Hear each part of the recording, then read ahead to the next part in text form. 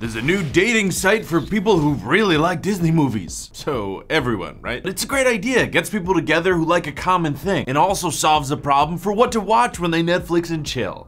Hey everybody, I'm Patrick Jones, welcome to Buzz60. The site is called Mingle, and it was founded so that every Mickey could find their Minnie, and every Goofy could find someone who finds his tripping scream sexy.